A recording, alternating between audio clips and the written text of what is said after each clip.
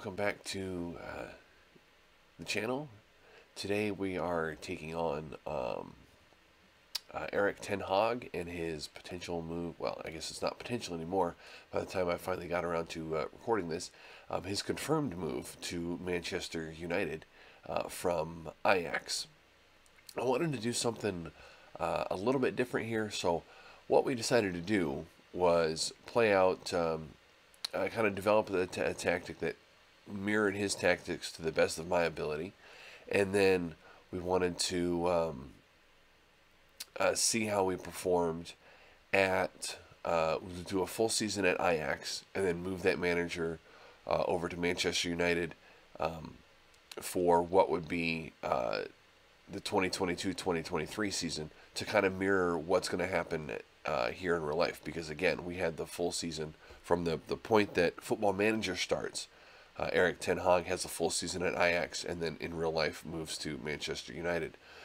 So that's what we did here. We played out the entire season at Ajax with a kind of a holding manager in the background at Manchester United that kind of kept things frozen as to what the current state of the team is right now. So they didn't make any transfers in or out. The squad mirrored the present day Manchester United, and then once we completed our season at Ajax, we moved that manager over to Manchester United, and basically unlocked Manchester United for our Erik Ten Hag manager to do a bunch of transfers in and out, and then played a season as Manchester United. So with that said, let's jump into the game here. So again, we're starting with a sweeper keeper on support. Going to play behind, because we're playing with a very high line. So we're going to start with a sweeper keeper on support. And then we've got a wing back on support who's going to get up higher here and support these front four, kind of forming a front five with, these front four attacking players. We've got a ball-playing defender. Now, at Ajax, I had two defenders that were capable of being ball-playing defenders, so there was two ball-playing defenders here. However, once I moved to Manchester United, I did have to adjust the tactic a little bit due to the lack of ball-playing defenders, but we'll get to transfers in a minute. So, one ball-playing defender, one regular center back, and then a wing-back on defend who sits back, cross less often and sit narrow. So he sits back and kind of forms more of a back three with these two players here. And then a holding midfielder here, sort of mirroring a kind of a combination of a deep-lying playmaker and ball-winning midfielder. Takes fewer risks, shoot less often, and tackle harder and hold from position. So again, this is kind of the Edson Alvarez role here, sitting deep, and then the Ryan Gravenberch role here, box-to-box midfielder, but gets further forward, stays wide, and takes more risks. So it's kind of a combination of box-to-box and Mazzala there. And then, of course, we've got an adjustment that I made from the Ajax season to the Manchester United season due to the personnel at the team. Originally, this was an advanced playmaker on support. This was the Dusan Tadic role. And then attacking midfielder on attack with moves in a channel, so he kind of drifts back and forth this way a little bit, kind of gets off to the side here, either side of the advanced forward, and then of course the inverted winger. This is the Anthony role. Again, has stay wider on, so he starts out really wide, really hugging the touchline, and then if he has support behind him from the wing back, he can cut inside. Otherwise, gets forward himself in the wide area as if this player has drifted over here, the interplay is, they do a very good job of not getting into the same area with two players, and kind of forming that line of five. And then, so that kind of covers the individual roles there real quickly. But we've got shorter passing and a low tempo, but also extreme width. So we do a really good job of retaining possession and really probing out the defense and finding our opportunities. We have play out of defense and work the ball into the box as well. Distribute to either the fullbacks or the center backs with counter press, but not counter attacking. So or hold shape. We have nothing selected here, just to kind of let the players make that decision for themselves whether it was a good opportunity to counterattack or not. looking at continuing on here, much higher line of engagement. We want these front players really up high, pressing on defenders, really trying to force long balls back for our defensive line, which is not pressed up quite as high, to try and win the ball back themselves. And then it is standard defensive width. We didn't try and force them inside, and we didn't try and force them outside either. We just stuck with the standard defensive width there. Again, we used tighter marking. We triggered the press much more often, and we prevented short goalkeeping distribution because, again, we wanted these guys doing a lot of work up here, winning the ball back quickly. From everything that I read, everything that I watched, that was really a tenet of Erik Ten Hag's tactics, was to win the ball back up high as quickly as possible, and then have multiple players up there ready to, again, resume. Not necessarily a counterattack, but, again, the more counter-pressing, multiple players up high, kind of overloading this area, preventing them from playing out of the back, winning the ball back quickly, and then having a multitude of attacking players already up here in the attacking third, ready to convert those turnovers into easy opportunities. So, with after discussing the tactic, let's go back and look at how we did at Ajax. You can see here our season in charge there. We had 321 days in charge. We won the league, and we won 2 cups. We had 33 games won. We had 5 draws and 8 losses across all competitions. If we look here, let's see if I can find this. Probably not going to be able to see this the way that I wanted to see it. Domestic leagues. This was our season here. We had 26 wins, 4 draws, and 4 losses, with 80 goals scored, 23 goals against, for a plus 57 goal differential. And then we can look at the Champions League. See, this was definitely where we struggled. We finished 4th in our Champions League group of... Nope, I don't remember who was in the group. It was a pretty tough group, though. We finished 4th. Of course, Frank de Boer didn't do any much better than next season. He also finished in 4th. We did win. We beat Feyenoord in the Dutch League Cup, and then of course we won the preseason trophy against PSV. So that was, and then the best 11. Our best 11 was Andre Onana. Once he came back from his suspension, he was the starting goalkeeper. 22 appearances, a 7.15 rating. Mazraoui with 35 appearances, a 7.13 rating. Lisandro Martinez, Jurriën Timber, Nicolas Tagliafico were the best. The rest of the back 4 there, and then Ryan Gravenberch and Edson Alvarez were the 2 holding midfielders. Although obviously Gravenberch has the more attacking license, as those 2 kind of sometimes single, sometimes double pivot players, with 5 goals and a really nice 7.35 rating. Anthony had 11 goals and a 7.25 rating. On the right wing, Berghaus was our starting attacking midfielder. Dusan Tadic was amazing with his 44 appearances, 16 goals and a 7.33 rating. We did have Sebastian Haller there for a significant portion of time. He had 22 goals and a 7.37 rating. He was primarily the starting forward. In January, we did add Adam Hlozek, and he had 14 appearances and 13 goals and a 7.65 rating. He was outstanding once we added him to the team towards the end of January. We look at our transfer history. Again, we did have 2 additions. We added Victor Christensen and Adam Hlozek to this team in January. Adam Hlozek was amazing, and of course Victor Christensen was kind of slotting in at left back. And now, I think that wraps up Ajax. So anyways, we were very successful at Ajax, and I was really looking forward to our season at Manchester United. Our Premier League table, things did not work quite so well here at Manchester United. We had 20 wins, 9 draws, and 9 losses, with 67 goals scored, 32 goals against. I was a little bit disappointed, in how the season turned out at Manchester United. I definitely had higher expectations, although part of that was definitely due to the large amount of turnover at the squad. I'm sure it definitely took a long time for the squad cohesion to kind of pick back up after the transfers in and out. So, with that being said, let's go look at said transfers.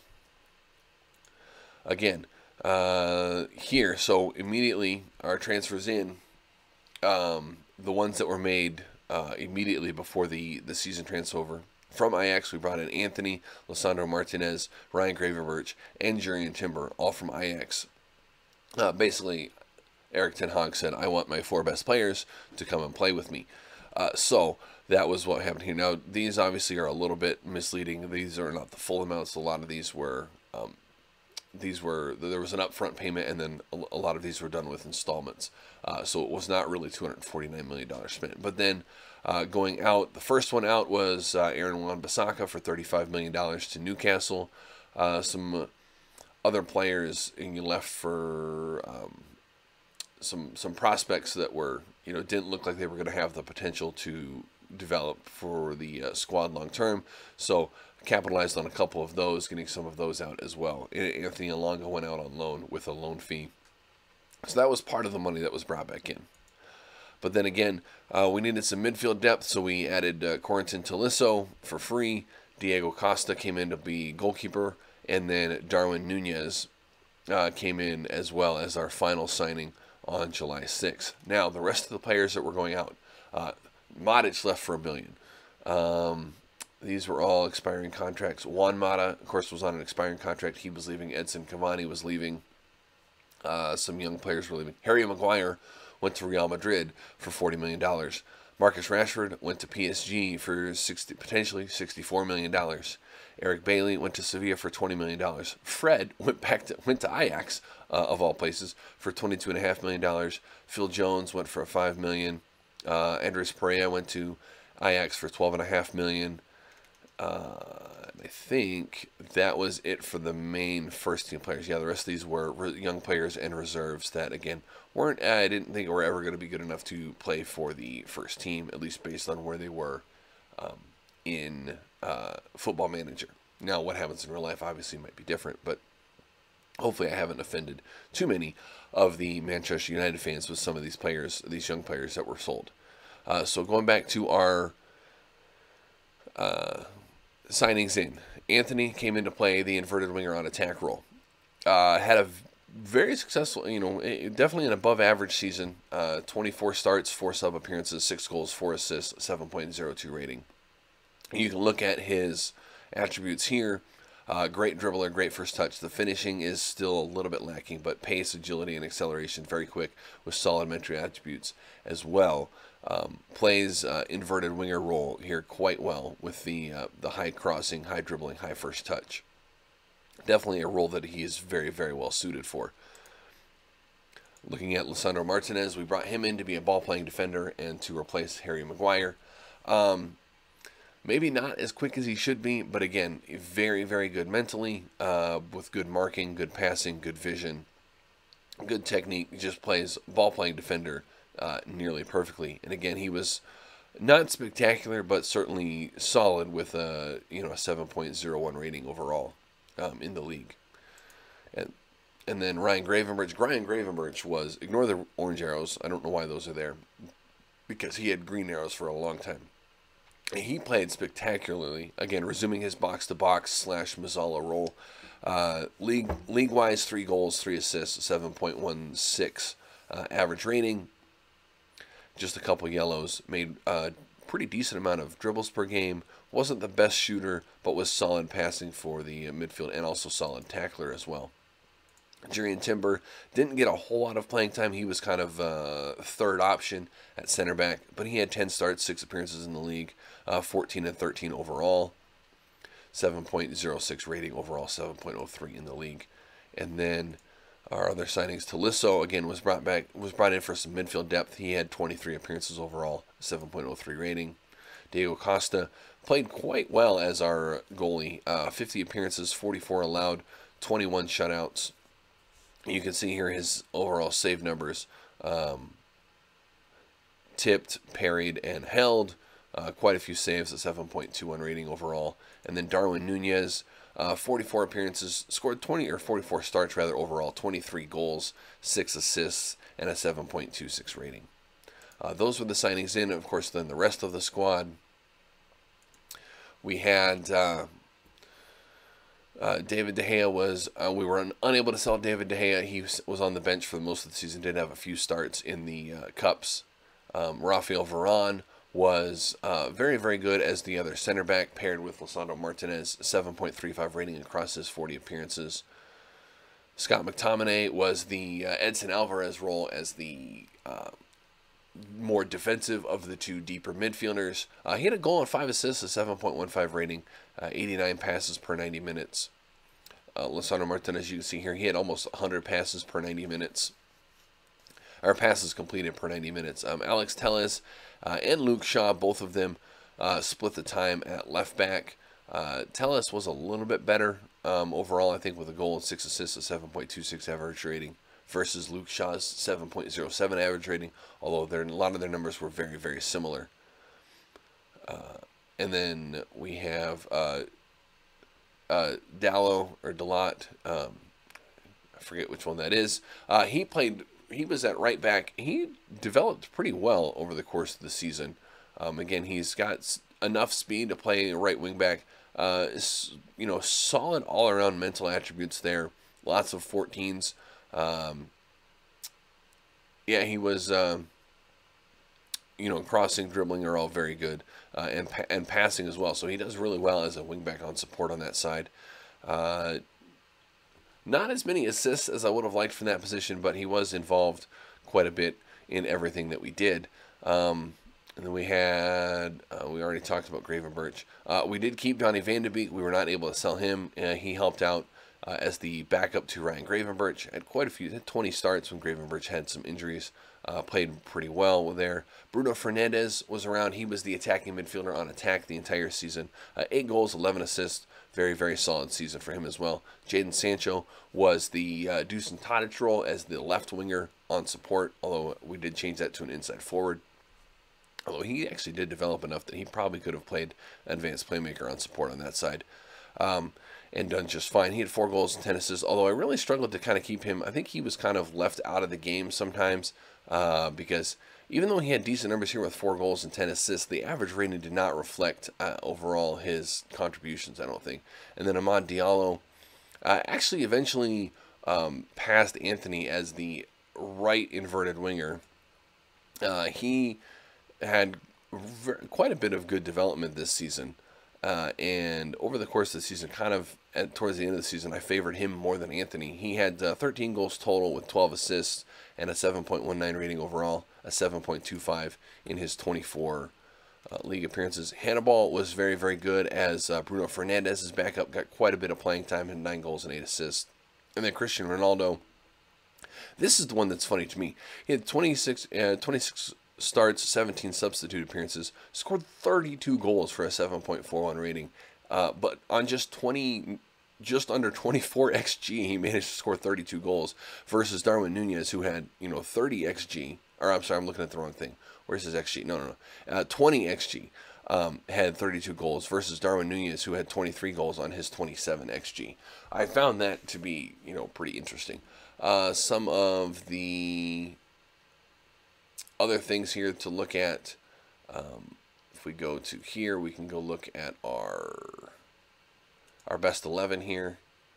Do we have the 20? Oh, we don't have the 22. I haven't gone forward far enough to get the 22-23 best 11 yet. So, just kidding. So we'll have to do it just based off of this. But again, I think it's pretty easy to see, our best 11. Cristiano Ronaldo is going to be the advanced forward. Rafael Varane, Darwin Nunez. Actually, they're probably going to put Darwin Nunez on the left wing ahead of Jadon Sancho. Alex Telles at left back. Costa, of course, at goalie. Diallo will be the right inverted winger. Bruno Fernandes, the attacking midfielder on attack. McTominay and Gravenberch made a pretty solid central midfield pairing there. And then who am I missing here? Oh yeah, Dalot at right back, and then of course Lisandro Martinez down there as well. But again, I'm pretty pleased with the player performances. It just didn't quite necessarily translate through onto the pitch, as well as I would have liked overall across all of our competitions. We were fourth overall in the league, just beating out Arsenal on goal differential for the last Champions League spot. We were knocked out in the quarterfinals of the Champions League by Liverpool. We were knocked out in the 5th round of the FA Cup by Manchester City, and we were also knocked out in the semi-final of the Carabao Cup by Manchester City. So we did really well against all of these bullets. We struggled just a little bit with Liverpool and Manchester City. If we go here, let's click on a Manchester City team. I did manage to beat them at one point early on in the season.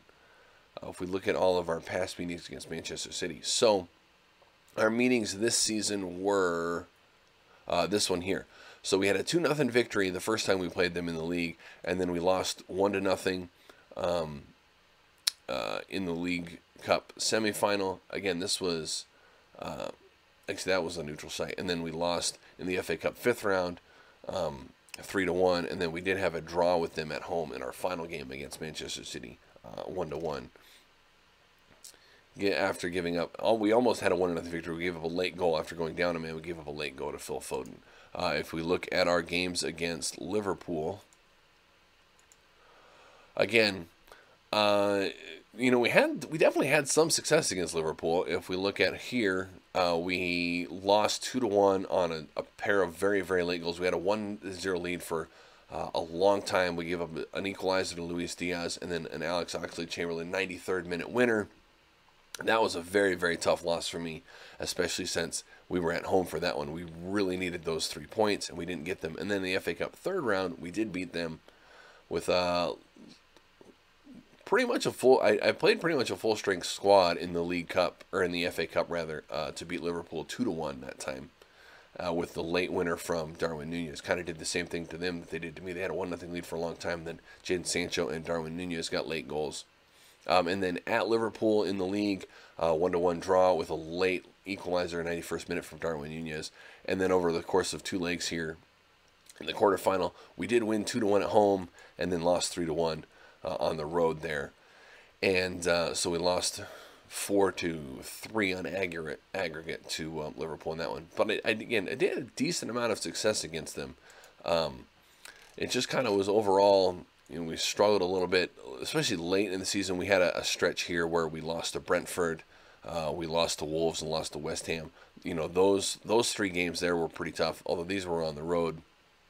This stretch here, actually, where we lost to Leeds, Brentford, and then Wolves and West Ham in the league, along with draws to Chelsea and Manchester City.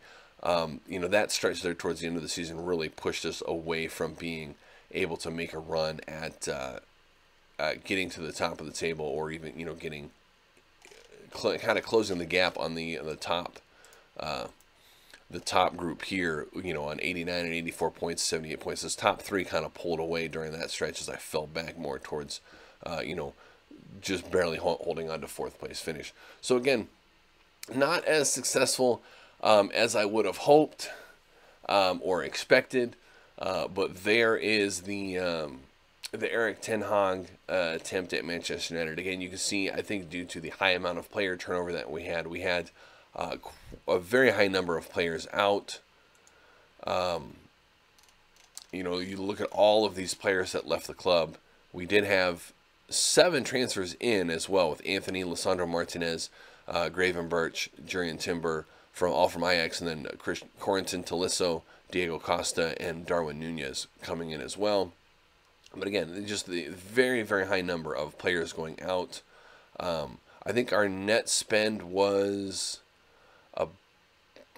about $150 million. That's 200 there, and then this we get 56 of it back there. So yeah, our net spend was around $150 million. Overall. So I think that's probably pretty realistic of the amount of money that's going to be available to Erik Ten Hag this summer. So it'll be interesting to see what they do in real life. Obviously, the expectations will be much higher than what I accomplished, I'm sure. But that will wrap things up for this video. Thank you for watching. If you have any comments or suggestions or any observations about things that you might have done differently, please feel free to leave a comment below. And then, of course, always like the video and subscribe to the channel as well for more stuff like this, or to follow along with my Twitch highlights that get uploaded to this channel as well. In addition to, if you're interested in baseball, I also have some out of the park I have an Out of the Park manager only challenge that's going on now as well that you can also find on the channel. But again, thank you for watching and have a great day.